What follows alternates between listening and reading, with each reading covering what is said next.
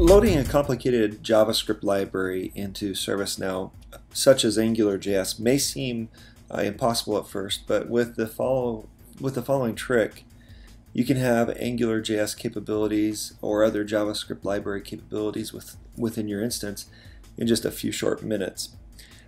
First of all, we're going to use the AngularJS library as an example, but in this case I'm going to go to angularjs.org, and I am going to download the 1.3.x, the latest version. And in my case, I'm going to go with the zip file just so I get all of the files in the AngularJS library. And then I'll go ahead and click download. Once that download is complete, I'll get a zip file that I can expand. And that zip file will have the library that I'm going to try for this example as AngularMin.js. And so what you'll want to do is you'll want to open up this file into a text editor and copy the contents of that file. We'll use that a little bit later. Now what we're going to do is go into our ServiceNow instance, and within that instance we want to go to the UI scripts page here. UI scripts are client-side JavaScript files, similar to script includes, which are server-side. These client-side JavaScript libraries can be called from client scripts, they can be called from UI pages, etc.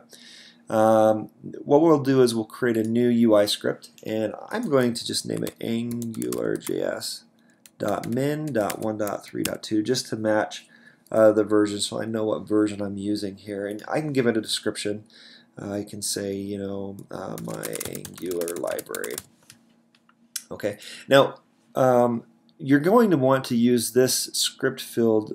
You're going to want to leave it blank. But for this example, I'll show you why. If we were to paste, let me jump over to my text editor, copy the code, and if we were to paste the Angular code in here and click submit, we would get an error saying that it couldn't parse. The syntax parser does not like this format for AngularJS and many of the larger JavaScript libraries.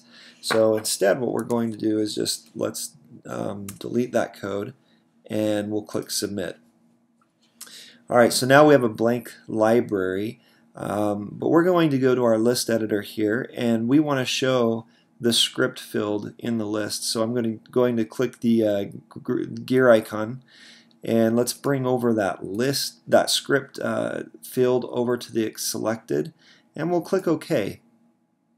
As we do so, you'll see that we'll get that script field here. So now if I were to double click that, I could just paste the script right into there, and there's no errors because the syntax checker is a client-side syntax checker, and we just bypassed it by going totally server-side on this.